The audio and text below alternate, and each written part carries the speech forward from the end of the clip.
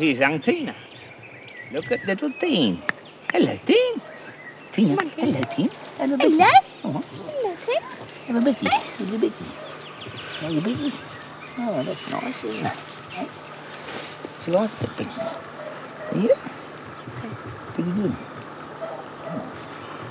Often the little puppies come to afternoon tea, not always by design, but sometimes by their desire. Look, Jane. They're red and tanny. They're as fat as ticks, aren't they? She's lovely. But you look nice. Yes, you do. Big dog. Hey, little dog. Hello, red and tanny. Oh, you're into the teacups, aren't you? The teacups.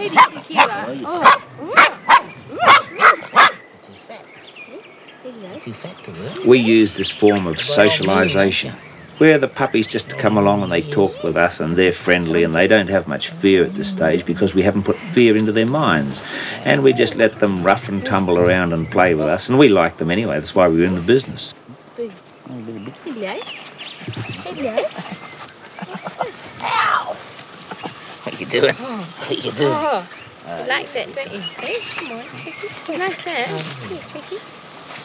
Yes, come on. Good boy. Yes, come on. Good. Where are you? You're a bite. You're going to be a breeder, aren't you? You're going to Mr. Watt. Hey, Watty. How are you, Watty? Hey, ready, Dan? What kind of fiddle?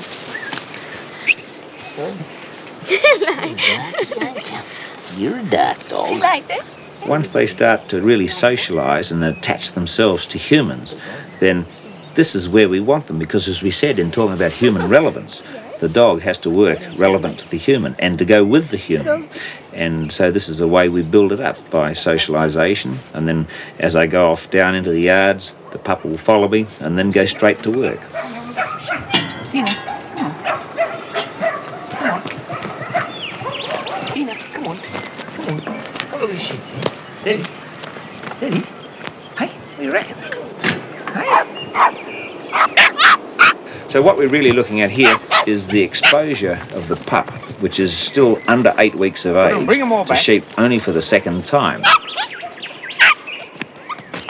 Here we see a young dog showing a strong heading instinct that as the stock want to run away, they being a herbivorous creature, and the carnivore is off after them, trying to turn them back and hold them in a mob together. Ha! Tina! Tina!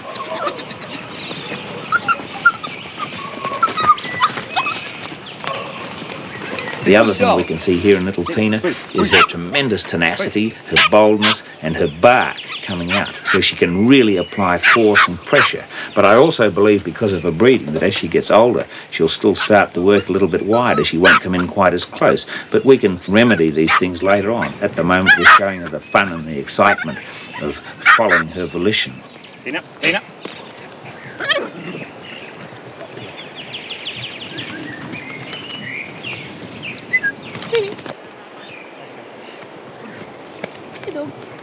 Oh, little Tina.